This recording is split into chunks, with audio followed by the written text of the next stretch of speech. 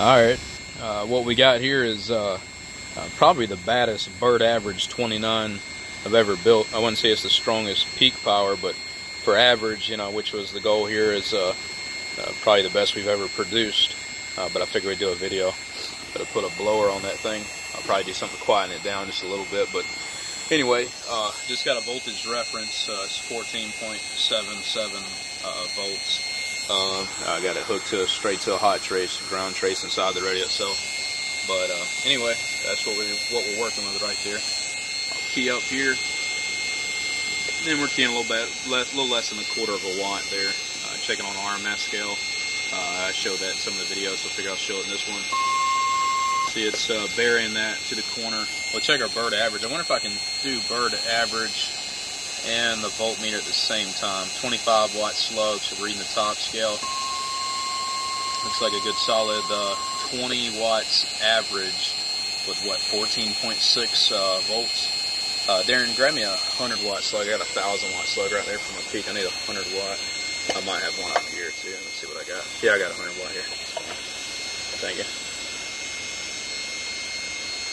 Alright, it is, I don't know what it's going to do. It might, it'd probably hit 80 watts or something. I haven't even checked it. But 100 watt slug there. Yeah, about 78 watts. And then we'll go back 14.7. I'll try to pull them both to the one deal here. Right there. About 20 watts average. And then we'll show spectral purity right here. If I can get my lamp out of the way, makes a little line or whatever. You see, it's nice and clean on the spectrum analyzer.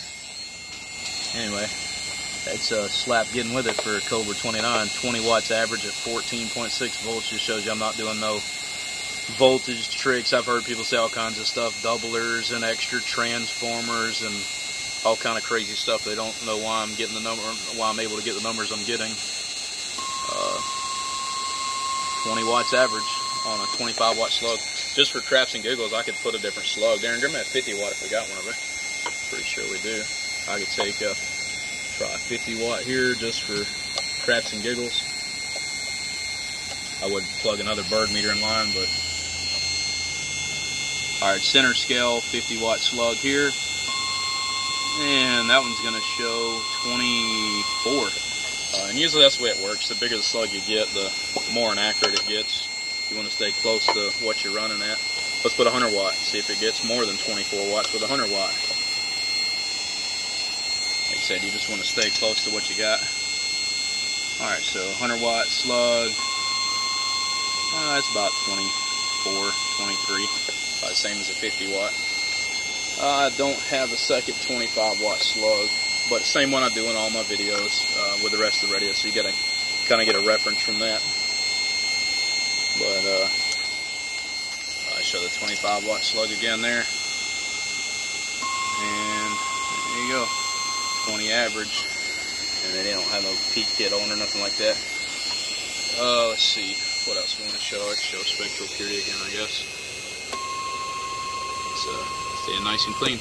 Anyway, it's just a Frankenstein 29. Got a blower on the back of the thing. I'm not gonna try to zoom in on every mod there, but sorry for the messy bench because I know it's a wreck. But I wanted to show too. It's a single final. There is not multiple transistors, so there you go. Anyway, y'all take care. It's a bad 29.